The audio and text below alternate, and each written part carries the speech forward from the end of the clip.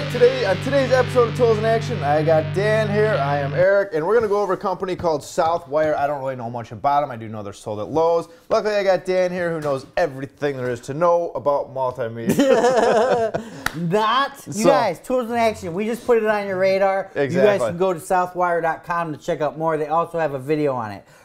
So what's the point of us doing a video if there's already a video? Because we're putting on a radar, to the crew, because everybody likes to see it, you know? Sweet. I mean, you know, there's guys like, I want to say EET Widget or something like that is the YouTube channel. You know what I'm talking about? He's an Australian guy. Like, he'll do a thorough review on this that'll just blow your guys' mind away. We can't compete with that. So we're just letting you know about this product. Right. We're just like, hey, check cool it out. Things. It's cool multimeter from Southwire. Check out Tools in Action. Yep. Have a good day, guys. Now, you guys, Southwire kind of new to the channel. We've done some stuff for them. You know, they've got a mixed response. You know, I kind of don't know too much about them still yet. They are found at Lowe's. I did see them at Lowe's.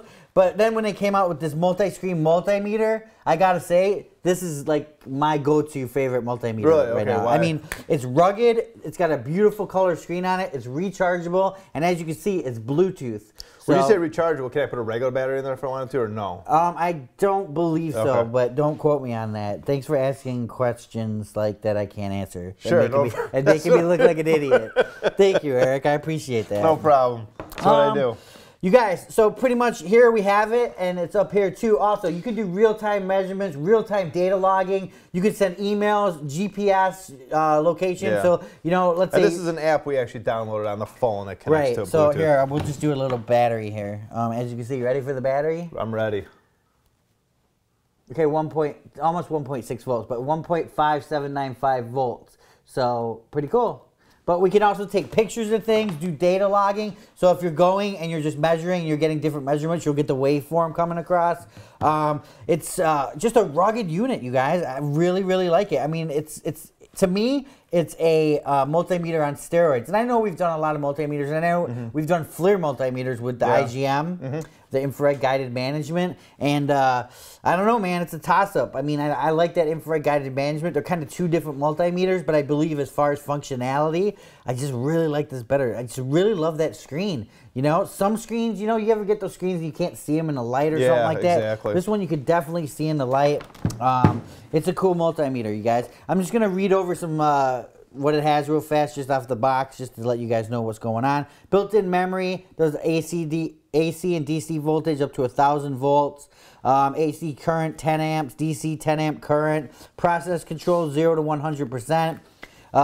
It does resistance, frequency, duty cycle, capacitance, temperature. It does your minimum, max, averages, peak, continuity, and diode testing. And it does have onboard memory, so you can store. So if you don't have a phone with you, you don't have the app, you can log on the actual unit itself. See, you can change the range. So put the battery on it.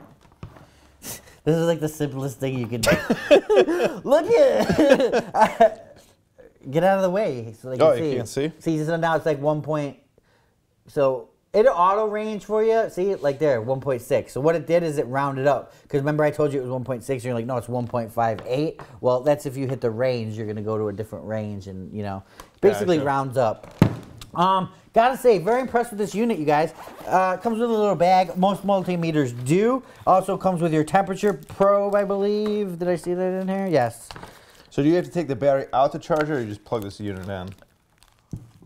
No, that's a good question, Eric. Right here, you guys. Basically, to charge it, you take your leads off. And this right here plugs into it. Obviously, you turn it off.